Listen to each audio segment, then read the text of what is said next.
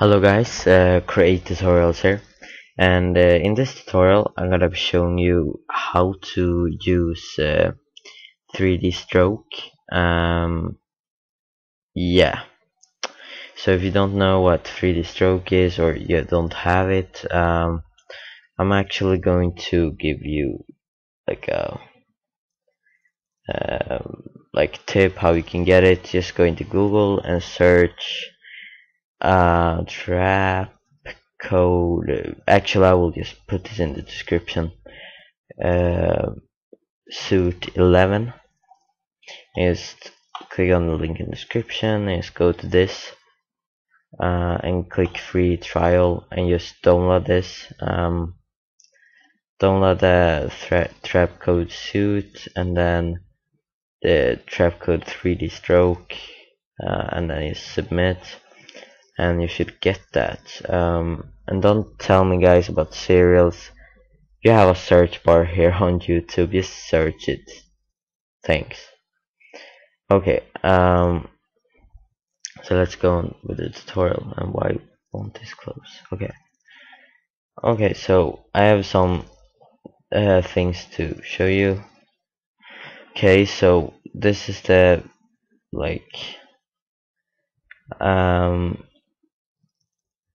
this is what I'm going to be showing you, basically like that thing. This is a 3D stroke with Starglow, and you can do pretty much whatever you want on this thing. But like, I'm going to be showing you the basics about this.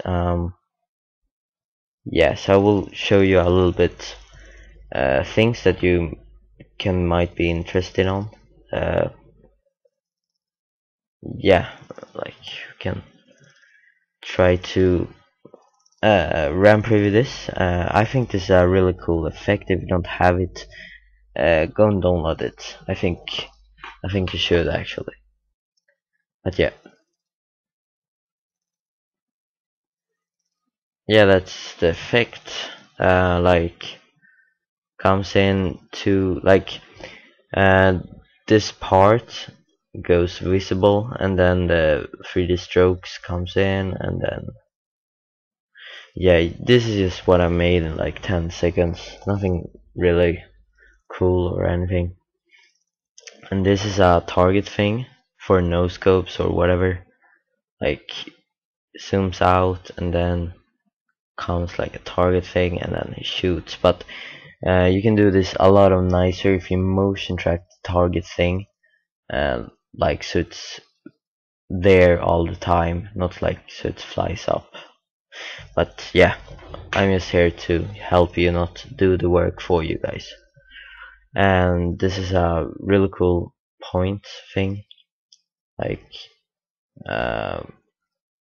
see here, comes like a point and it sweeps over to the grid here, and then he shoots. And once again, you can motion track this on the grid like here, but yeah, you can do a tutorial on that. But yeah, if you guys want it. Yeah, so I'm just gonna go to layer or composition, new composition, and just tutorial I'm gonna call it, and then just make it 10 seconds long, whatever. Okay, so drag your clip in to your composition. Just make it exactly as long. Okay, so what you want to do first is to go to layer, new, solid, and you want to search, or you want to write it or rename it to 3D stroke.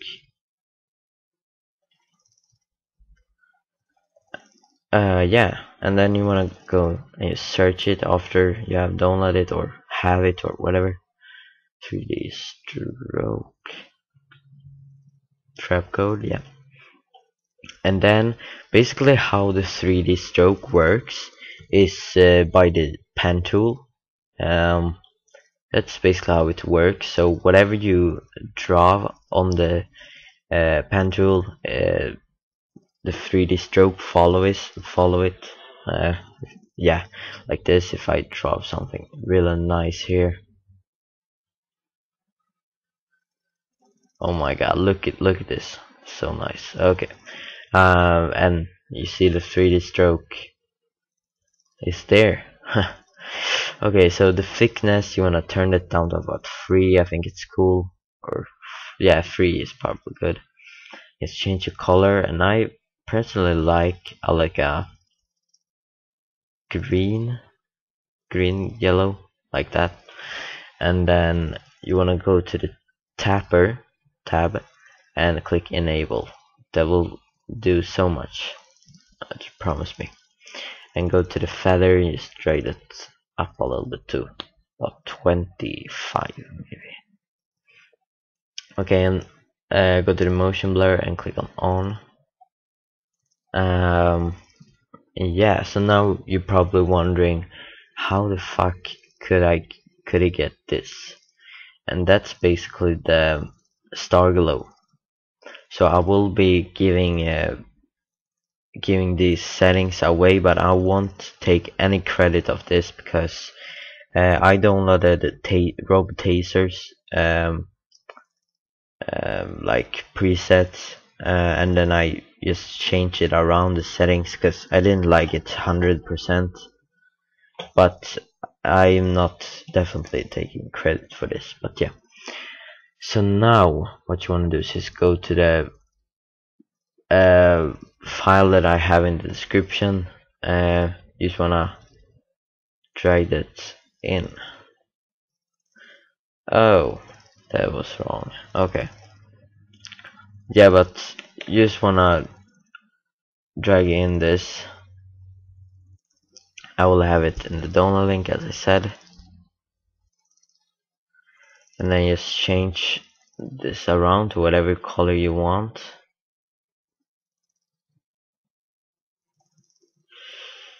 Yeah, like just change around whatever you want, and you can go to the Starglow and go to the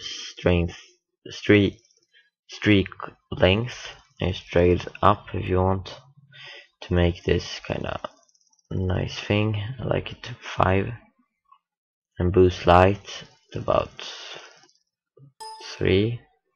Yeah, and then drag on the thickness to about 5 actually. But now, how to actually keyframe this?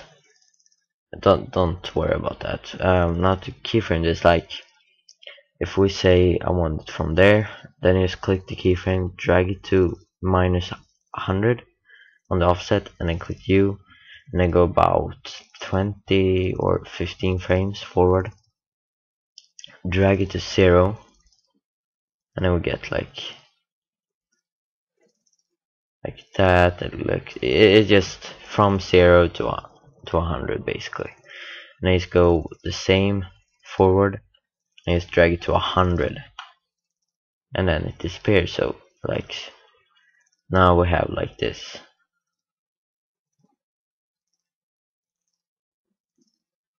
Yeah, it just disappears.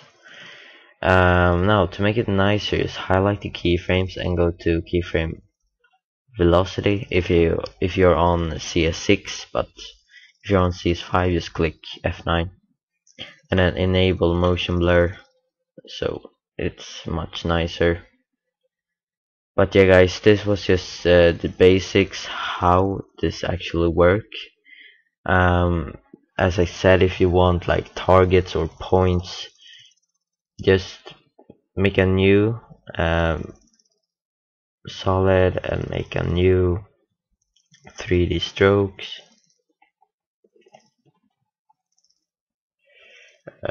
like that, and I draw a point, so that that, that,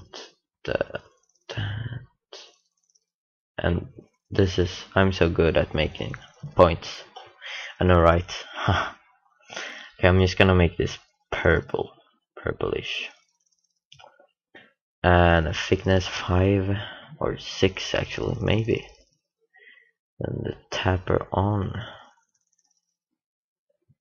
motion blur on. Yeah, so yeah, basically how I did this like thing where it's kind of swipes over. It's you want to go on the 3D stroke and you want to go to the transform, and you just want to basically it was for this. No, wait, let me find it. Here you go. The Y rotation, I think. Yeah, I think it was that. I'm not sure. Yeah, but yeah, you just mess around with these settings. It's pretty cool effect. And then, as I said, just add the Starglow on, and I have that link in the description. But as I said, this is totally ROBTAZOR's pack. I have nothing to do with this. Okay guys, if you want more 3D stroke tutorials, if you wanna learn how things works and like maybe transition, how you can actually do this like I made here, just leave a comment below and I will make them if you guys want them. So I am out. Peace.